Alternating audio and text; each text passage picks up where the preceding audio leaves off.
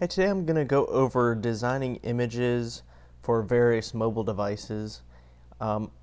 Understand that when you do design for, say, an iPhone or iPad or Barnes & Noble Nook or the many other e-readers out there and personal devices like a cell phone, you often want to make the website fluid and flexible so it will look kind of consistent across various media, across various browsers.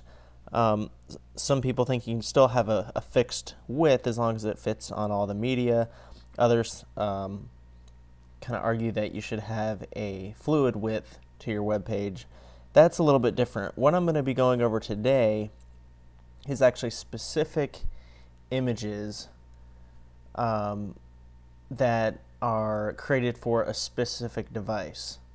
So let me pull up a little notepad here. I have a couple dimensions here. The iPad current one, it's 1024 by 768 pixels resolution, or if you want to think about it the other way, it's 768 by 1024 because you can hold it portrait or landscape. It's 132 pixels per inch. iPhone 4 actually has a higher pixels per inch, 326, and 960 and 640 pixel resolution. And then Barnes & Noble's Nook has 600 by 800 pixel and 167 ppi. Now in this example, I'm actually going to do one for the iPad. So if you want to go ahead and open up Adobe Photoshop and then go to File, New. And if we forget them, I can just pull it back up here. It's 1024 by 768, which is pretty standard. So I'll do that for the height and the width. So the width is a smaller one, so it is portrait orientation. And also our 132 ppi on the resolution, and I'll hit OK. And if I want to go back here, I'll show you some examples I made. Here's one, Alice in Wonderland, and then just had a kind of an elegant font with serifs, and then the who's it by right there, kind of in that little natural space. The other one I just used a custom shape from Photoshop, but I'll show how to create those. If you want to download the support files, it's just 4 files of cards and chess pieces, which kind of matches the theme. So does the rabbit, of course. So our new file from here, what you want to do is, if you want to use one of those photos, you can, there's a couple ways of doing it. You could copy and paste it, you could place it, or you can just click and drag. In CS5 it has these tabs. Then you can use the move tool and click and drag it onto our new file here. You'll notice it's a lot larger, so you'll have to click and drag the corner, hold shift to maintain the correct proportion, and you can make it a little bit smaller here, unless you want just a really small detail of it. You can also rotate it, of course. Just go along that corner here and click and drag, and I hold shift also, and then I'll just hit enter to apply that transformation. And then from there, you'll notice we have the background layer, layer 1. Now if you want to create something else on another layer, you can press the new, create a new layer. If you wanted to add brush, I don't know, if you wanted to add some kind of brush pattern here, I don't know. Or if you wanted to, for example, add like an area of pixels, you could actually do a new layer, and then use the marquee selection tool and click and drag over. And then see whatever I have in the foreground. If I do Alt backspace, or on the Mac it's Option delete, or if you do Control backspace or Command delete, it fills with whatever is in the foreground or the background. So that's if you wanted, just some pixels. You could also just do a shape like that, rectangle tool, and set it to the pixels here, the third one up there. But I'm going to go back there and undo that. For this example, I'm just going to do some bold text up at the top. So I'll hit the type tool, and when I click, of course, it creates a new layer, a text layer. And I'm going to type in Alice in all caps, and I'll press Control A, and it would actually be Command A on the Mac, and I'll press the orange up there, and I'm actually going to make it white to offset from that background. And the nice thing is because I just clicked and started typing it out, I can adjust the size of it with the corner. So if you do the move tool, make sure show transform controls is selected up there, and I'll click and drag the corner. Oops. Holding shift to maintain the correct proportion. Otherwise, I'll show you, you can really distort it. If you're going for a specific look that was distorted, that would be one thing, but if you want to maintain the right proportion, you want to hold shift there. Now you could even have this go off the page a little bit and let the mind fill in the blanks, you know, because we can still read it. As long as you can still read it, you know, something like that. But I want a little bit of breathing room on the edge here for this example. So make it slightly smaller. Okay, then I'll hit enter. And a quick shortcut, instead of having to do that all over again by pressing the type tool, just hold down Alt. This is a shortcut in a lot of the Adobe programs.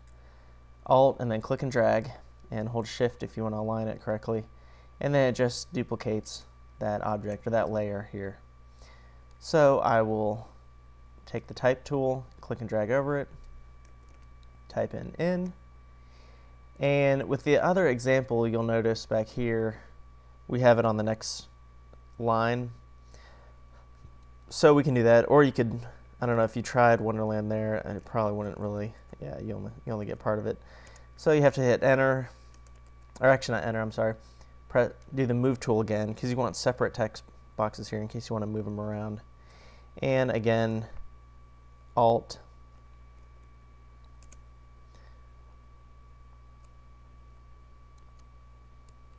and then click and drag it. And then another way, instead of using the type tool and clicking over it, you can also double click the T over here, and that will select it as well. So I'll type in part of it, 1, same idea, and then Alt, click and drag it again,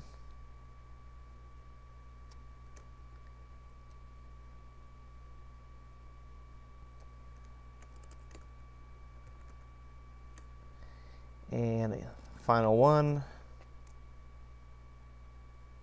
for the land here. And I'm checking to make sure there's a consistent spacing around the edges. I mean, with this one, the A's and the W obviously go over a little bit compared to the N. I'm not too worried about that. You could align it, but the N almost kind of looks nicer, I think, indented a little bit naturally. There's some breathing room around the edges at least. Now with this example, let's do the same thing again, but let's make this smaller. And for the little author's name, actually just do that. Remember to press enter to apply that. And we'll type in Lewis. And this one, instead of centered on top of each other, I'm actually going to bring it, offset it a little bit like that. So it's not right next to each other, but it's also not right on top either. I'm going to have to move Lewis slightly over, and Carol slightly over, so it has a little bit of breathing room. Don't want it right on the edge there. I actually move them down a little bit so there's a consistent space above it and below it. Okay, so there we go. That's the basic idea. Alice in Wonderland, just nice, bold, elegant text, and then the author's name right there. Now, if you don't like the photo, we could hit the eye icon on the layers palette, press a new layer, and drag it below all the text. And then on this layer, we can choose a background layer. Let's maybe make some kind of blue. Hit OK. And then press Alt backspace.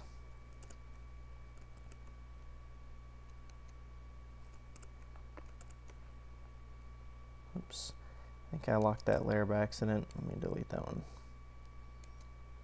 Okay. There we go. So Alt Backspace, I filled that background there. It's nice, but maybe it's a little bit too plain, needs a little bit more detail. So what I would do is add another layer right above this kind of aqua one, but below all the text ones. And you can click and hold onto the rectangle tool and bring up the custom shape tool. And the rabbit does match the overall theme, of course, of Alice in Wonderland, but so would, say, a queen's crown. You could do a shape and be able to resize it even after you draw it, or if you just want pixels, if you think you'll just make it smaller and not bigger, you could use pixels as well. I'm going to choose a different color though. Try to find one that kind of complements it. Not sure if it's a complementary color with that, but I think it looks good just by looking at it. And I'll move this maybe over to the side coming off. I mean, you could put it kind of over here, almost like balanced, because you're going to start looking, your eyes are going to start right up here, and you're going to read it down, and then you'll have the queen's crown over here. The other way of doing it is, another option is going back to custom layer, and you could find something else that matches it. You could do one of these kind of elegant shapes, and it doesn't have to be the same exact rotation, so you could actually rotate it a little bit. Hit enter. As long as you don't make it larger than the original if you use the pixel option. If you use the shape one, that's fine, you can resize it. You can make it a little bit bigger if you wanted, but don't want to too much. And I could just put it below maybe the Wonderland part. I don't know, it's up to you. So just be creative with your various designs with that. And that's just creating a simple book cover design.